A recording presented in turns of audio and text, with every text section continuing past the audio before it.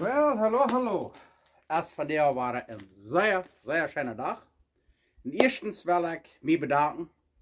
En al die mensen die mij de laatste weken 2 jaar mij zeer mooi gesproken. En mij gezegd hoeveel ze dat rekenen doen, dat ik de video's merken doe.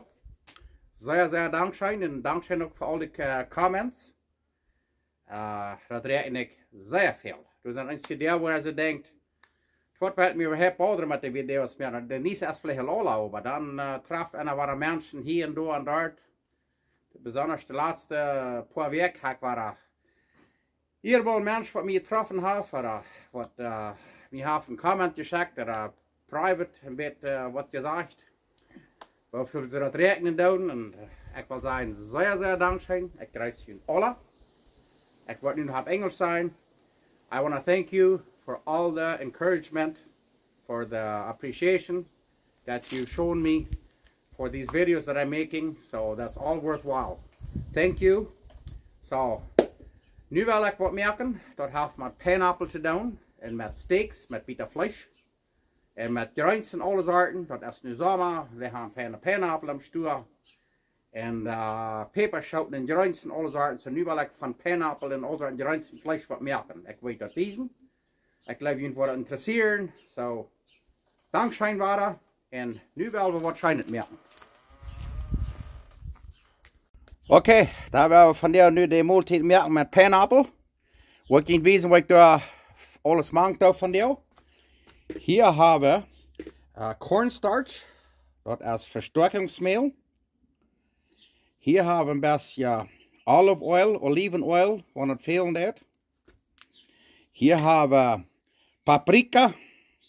Wat doen we hier een beetje op dat vlees nog peperen, want dit is de pineapple valt stoppen. Hier hebben we salsa de soja, sojasaus.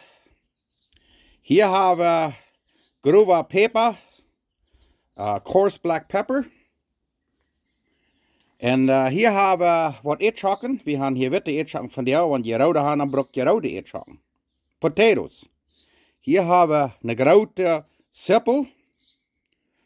Een grote witte sippel. Hier hebben we 4 of 5 garlic cloves, gesnikt. En hier hebben we een jalapeno peperschout. En hier hebben we nog 3 andere peperschouten. Die branden niks niet. Dat zijn wat ze dan naam zoute peperschouten. En hier hebben we dan de movie stars. Dat zijn de estrellas, dat zijn de pineapple, die we van die brokken. En hier hebben we vlees. Ik had een paar steaks, had ik 2 sneden en een beetje sneden met dan. Je kan zonder vleesbrokken wel. En je kan ook bakvlees van heina, like chicken breast. You can use chicken also. Or schweinvlees, whatever vlees je beter gelijken. En hier hebben we kleine, meer carrots, little carrots, baby carrots. Hier hebben we zout. En hier hebben we mushrooms, pilsje, weer een pilsje gelijk. Ik leg hem allebei een pilsje maken, so dat is wat we nu worden. Nu word ik dat alle fijn snijden en eruit merken en dan word ik het wijzen. Oké, en nu hebben we peper hier waar uitgestekt. We den goed ophetten en dan hebben we ons vlees met de pineapple doen aan. Nou ja dan, dit heet wat we leren wat peper daar heet worden wordt, ons oven, van vlees bakken. Wordt met Schnetje bakken. Op Engels namen we de Biscuits. En ik weet weten wat we er aan brokken. Wat we vandaag merken, dan doen we gewoon met een Schnetje toe, of Biscuits. We brokken mehl, backpulva, backsoda, zout, butter. En waar je zoutje butter hebt, dan doe je niet zoveel zout. En hier hebben we buttermilk. En wanneer je niet buttermilk hebt, als je ziet me laatst, kunnen niet hem stuur kijken, dan neem je voor jeder kuffel melk, doe je 1 eetlepel erik tomaat. Dan heb je ook een beetje buttermilk. Oder waar je niet erik hebt, dan doe je 1 kuffel melk en dan 1 eetlepel citroensaft. Lemon juice, dat schaft ook. En we gaan, nu gaan we Schnetje maken. Ik weet niet wat we van alles te maken zijn. Okay, dan wil ik je wijzen wat we brauchen voor deze Schnetje, voor deze Biscuits. We brauchen 2 kuffel mehl, 2 cups flour, 2 theelepel backpulva, 2 teaspoons baking powder, 4 theelepel backsoda, 1/4 teaspoon baking soda, 1 theelepel salt, 1 teaspoon salt, en 7 äteläppel unsalted butter, 7 tablespoons unsalted butter. En hier hebben we buttermilk, 3/4 kuffel buttermilk, 3/4 cup buttermilk. En nu gaan we dat toeperen. Het eerste wat je doet is dat je alle 3 hier maakt, de backpulva, backsoda, mehl en zout. En dan doe je dat je scheidt erg. En dan die butter hier maken en dan knijden we die butter door maken, maar dan ben je een beetje zo'n gravel loten. Oké, nu hebben we die butter hier maken, dat zijn een beetje een biedertjes. En dan knijden we die butter hier zo maken, maar ik heb een beetje zo'n gravel te loten. En dan zeg je merken dat die butter ijskoud is. Die moet van een ijs opkomen, niet te week is, dan worden die niet lekker. Oké, nu hebben we den mehl zo fijn doorgekneed, nu is het een beetje fijne gravel, zeer fijn. Ik had het dubbel de recept, ik had het dubbel eieriert. So dan hebben we 2 maal 3/4 kuffel buttermilk. En daar willen we een fijne deeg maken. En daar willen we Schnetje maken. Dit zijn runde Schnetje, runde biscuits. Nu willen we dat doorgereden en een fijn deeg maken. En nog een ding wat ik wil zeggen, ik zal hier nog een beetje fijner witte kjeese even gehouden. Waar je geel aan dat schaft ook. Eens moet lijkt er nog een beetje kjeese maken. En dan we dat van der wat smaken. Nu gaan we deeg maken. Oké, nu hebben we den deeg uitgerold. Den hebben we van ongeveer 3/4 zal dikker, meestens zal. En dan doen we grupgje die wel. Dan trekken we deze stad af. En dan dan doen we hier een ploot neer. En dan wil ik je wijzen, want die ploot is eruit. En dan den oven dat we ophetten met 400 graden Fahrenheit. Nou gaan we die van 15 minuten bakken, zodat die fijn bruin zijn. Oké, en dan groot hebben we die in de oven doen. Waar we die vlees hier afgeven. En dan gaan we die een klein beetje bepenselen met buttermilk. En dan gaan we die in de oven stoppen. 400 graden Fahrenheit, of 450. En dan 15 minuten, dan een beetje oppassen. Dat die fijn bruin zijn en die worden zeer fijn opproeven. Ja, kijk maar. Nu zijn die eruit im oven aan. Woehoe! Wat je wijzen wat het zit, want die is goed zijn. Nu kijk maar, deze Schnetje. Die kjeese die bruine tuksen door. Dat is den kjeise wat ik maar maken hier. Der regen was zeer schijn. Ik kom eerst in kleuren wat meer wat. Ja, dat heeft mij gelegt. Oh, dat is smaak. Oké, dan gaan we ons dat vlees hier mal reinmerken. Hier hebben we die bita vlees en dan doen we hier. We hebben hier sojasaus, die van ongeveer een stuk 2 lepel zout maken. 2 of 3, dat is best redelijk neer. Dan hebben we veel vlees gehad, dan vlees nog zo'n 4 lepel vol. Ja. En dan, wat we dan doen, is dan doen we er nog een klein beetje peper. We worden nog een beetje peper even. Dan hebben we veel gjleichen. En dan hebben we nog een lepel vol of zo. Wat nou de verstrekkingsmeel, dat cornstarch te maken. Krijg ze start van een äteläppel. En zout waar we heel klein bij, wegen dat sojasaus, salsa de soja, dat is al er nur saltig. En de oorzaak was er wie beetje verstrekkingsmeel gemaakt en dan heeft dat een beetje een fijne, dikke zup en hier waar dat vlees door bakken deed. Dat krijg ze start.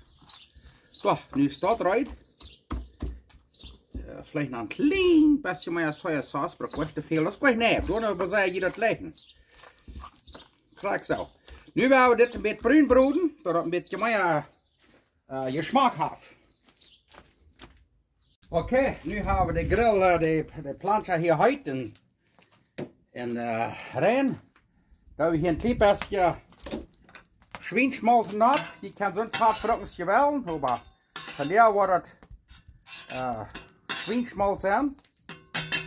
En dan, wat we dan doen, is dat we dat vlees een klein beetje bruin broeden. Dus dat een klein beetje meer Geschmack hat. Wo ich wissen, wo das zit, want dat Geschmack bruin is. Wo dat alle abvliegen. Nu kijk hem op. Ik vind, je kunt dit rekken. Bij hem aan. Dat is vielleicht mehr Squaw, aber nu werden wir das hier aufnehmen, wollen wir bloß mit Brühen merken, dass er ein bisschen scheinbar Geschmack hat. Okay, nächste Mal flüssig Brühen haben, dann wollen wir die Zäppeln hier ein bisschen Brühen bruden. Okay, das ist sein kann, die Zäppeln fangen an mit Brühen zu werden. Dann da wir die Pilzchen auch noch machen, weil wir auch noch ein bisschen bruden. Und dann, das nächste wollen wir die Peperschoten. Dan nächste da we de strome peperschoten nog maken. Kijk hem op. Zit dat smaak of zit dat smaak? En ten laatste da we dat chestnut, dat garlic hier maken. Krijg ze staat. En een beetje erg brood en dan like als dit eruit. Wat je daar smaakt je dat. En wat je gelooft dat er een beetje zout fehlt, dan doe je een beetje zout. En dan doe je een beetje grove zout. En dan normaal dat een beetje steekt, dat zout een beetje donsen dat boel. Wat krijg ze staat. Dan krijg je dat alle smaak weer rein. En nog een ding is dat je het zeer schijn met zijn grove zout spelen, een beetje opkruimelen. Dat alle weer smaak weer rein. En zo'n grove zout, dat braucht er lang niet zoveel als een fijne zout. En dit kriegt er lang niet zo leeg zout. Dat krijg je staat. Dat gaat nog een beetje schijn. Ik moet zeggen, dit is goed. Kijk hem op. Nu gaan we de pijnappel eruit brengen. Ik leg peper daar, dat is ook uit. Aan het oven. Ja, nu wat je wissen, wat het nächste worden doen. Oké, nu wat je moet wissen, wat in een maat, of kan, of wat er schaft den pijnappel uit. Halteren, hier hebben we een. Ik weet dat ik quasi door een tool kijken, maar we hebben dat niet. So, wat we doen is met een klein maas, de kjeese zit aan de kant, eenmaal alle weer in de ram snijden. Ganz aan de kant, niet twee snijden, die won't wel je houden. Dit is een groepje. So, nu heb ik hier rond nog eenmaal ram gesneden, ganz aan de kant. En dan denk ik eenmaal in de mehl, dat staat er alleen. En dan waar eenmaal afhangen. En dan denk ik hier een beetje dit zo schroets door. Snijden, dat we dan eenmaal een paar bieten uitkrijgen. Check mal dat. Dat is een beetje arbeid, maar weet je wat, schijn het eten, dat is allemaal arbeid. Ja, kijk maar. En dan hebben we een beetje een groot lepel stit en dan gaan we weer een beetje aan de kant alleen. En dan vangen we dat aan uit te scopen. De stroomt in de meer, dat is eindelijk een beetje eenkappig. Maar we gaan dat je speelt. Dan gaan we een beetje zo bij een ram snijden. Kijk maar laat. Dan kijk naar dat het wat bitter wie eruit komt. En dan, ja, nu wordt dat hier ook alle uitscopen. En dan willen we dat vol vlees erin stoppen. Nou ja, dan willen we deze groepjes, deze pijnappelgroepjes mal vol stoppen. Hier hebben we peperschoten zeppelen en van dat is een klein beetje reingenemen, een beide groepjes. En dan willen we dan een paar zo'n kleine baby gjleichen nemen, carrots. Een beetje zieden, een paar stuk. En dan een paar eetzakken. We hebben ons de hang gewaschen, so we kunnen nu met de hang dat een beetje nemen. En dan willen we hier een beetje vlees nemen. Dat zijn schijne vlees. Dat steak. Maar je kan je dan sonst wel. En dan doen we een beetje grijns van deze peperschoten. We krijgen van die jas, schweermaam en mijn vrouw en schweer komt van jou aan. Ja, kijk maar op. En dan waren een beetje eetzakken. En dan een beetje carrots. Ja, meer dan en dan waren een beetje vlees. We worden maar een beetje pakken dat het al aan kan. Anyway, nu heb ik het wezen wat het is alle vol is. En dan willen we dat te vier brengen. Nu kijk maar, nu hebben we zo smaakvol gepakt vol vlees en grijns. Nu willen we dit te vier brengen. Nu willen we eerst nog herhalen in zo'n blanke papier. Wil je niet weten wat dat zit, waar we vorig zijn. Nou ja dan, nu hebben we dat vlees met de pijnappel hier neer hangen. Hebben we dat daksel hier even, en dat onder je geschet, dat ganz dik is. En hier kan je zijn 549 Grad Fahrenheit. So, nu willen we dat hier in 2 Stunden bakken. En daar willen we een schöne Maaltijd haben. Oké, nu heb ik dat hier 2,5 Stunden gebakt. En nu, wow, dat gerauwel hier raufstrekken, dat reinmerken en daar wel we dat vlees hieruit holen. Ik geloof dat is goed. Oké. Nu wel we dat vlees hieruit holen. Woehoe.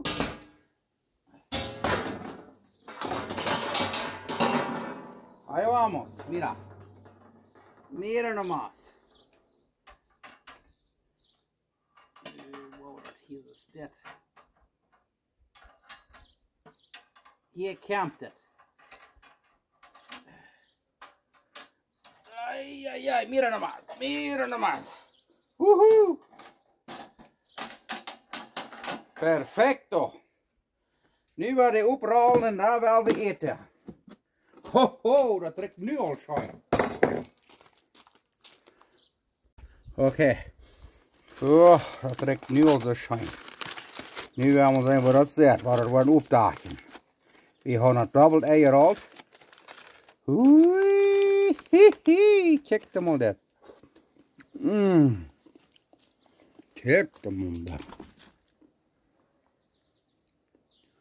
Nu willen we eerst schapen, en daar willen we zien wat dat wordt smaken. Daar willen we dat hier nu mal leren. Oh, dat ruikt schoon. Ik check hem al. 2,5 Stunden heb ik het gebakken. Dus ik zei, je kan het aan de bak of aan de barbecue. Oh, check hem al. Wauw.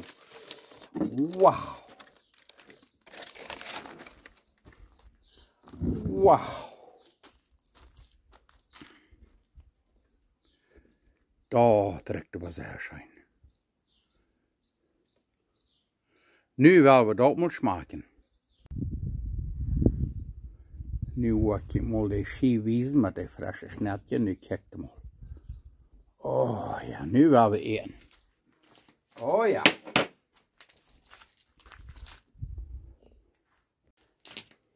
Oké. Zoals ik immer zei, willen we zeer dankbaar zijn. God heeft ons wat gezegend. God is goed. Ik kan zeggen, in Mexico hard op steden waar het zeer veel geregend. En daar zijn ik ook dankbaar voor. We hebben heel veel regen gehad dit jaar.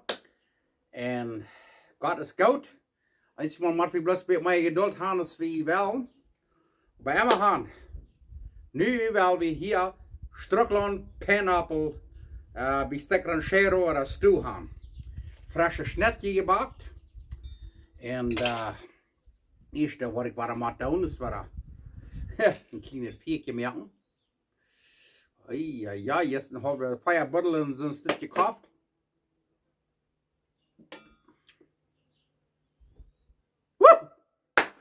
Blaues Seierschein. Klein beetje Salz hier ab. Nu willen we dit smaken. Als een grill drink je, hou die vast. Voordat je komt nemen. Voordat je hou die vast. Dat vlees is zo week. Die wouldn't kan dat je best eruit nemen en slurpst en dan plus je dat zo af. Ik heb 2,5 Stunden gebakken. En wanneer jullie zo'n oven stuk hebben, dat jij in de bak steekt 2,5, 3 Stunden bakken, 375, 400 groot. Of een barbecue, of veel mensen hebben zo'n smoker, die dat doorbellen. En nog een ding wat ik wil zeggen, zo'n Schnetjes dit, merkt je ook. Vanuit Unkas hebben we hier met jas, we worden bij klapsbak. En dan krijg je zo'n stitz en een Schnetje merken, dus met water. Daar hebben we niet meer klapsbak gesproken. Bloß een stitz met water merken, die abschneiden, den klaps dort waschen. Dat schmeckt alles schijn.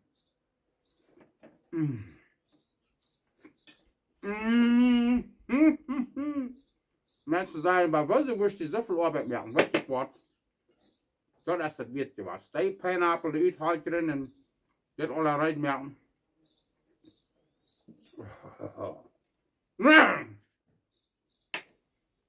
Bloos zeer schijn. Maar katjen zijn en ik hoop die proeven het ook en laat me weten. Dankzij hier van Schtrucklaunt, Manitoba. Maar katjen alle zijn. Dankzij. Ja, hier bij Schtrucklaunt hadden we een grote storm gehad, een paar weken 3. Klampes grote bijman gebruiken van wind.